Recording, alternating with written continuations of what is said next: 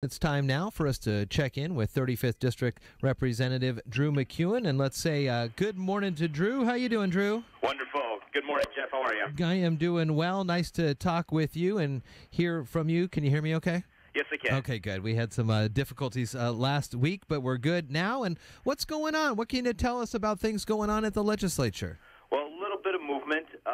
Nothing that I can share that's real substantial at the moment. But I would like to just point out that there has been some significant progress on coming to an overall agreement on K-12 funding, and that is a positive. And again, those negotiations are still ongoing. I'm not actually part of that process, but I can just share with you that there's been some very positive movements on that, and I think that's fantastic. And that's both sides of the political aisle that are working that and coming to some very good movement forward. So that's positive. And then also the other item that has occurred over the last week is the governor has dropped his push for a capital gains tax, which significantly alters the landscape.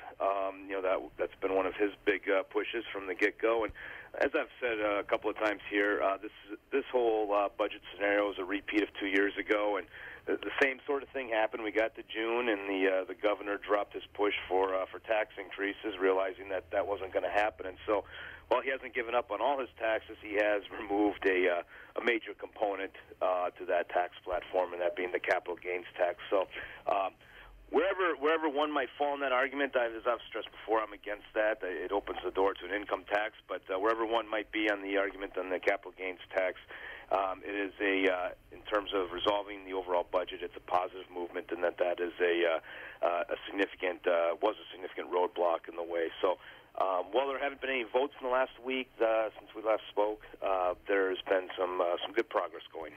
So we are coming up on June here tomorrow, and one of the things that we had talked about was waiting for that June forecast. Now, does that come out early in the month, or is that? No, it's towards the middle, and I don't recall the exact date, but it's towards the middle of the month. And I suspect that the key people are going to want that revenue forecast, and I actually agree with Senator Palumbo, Democrat from the Seattle area.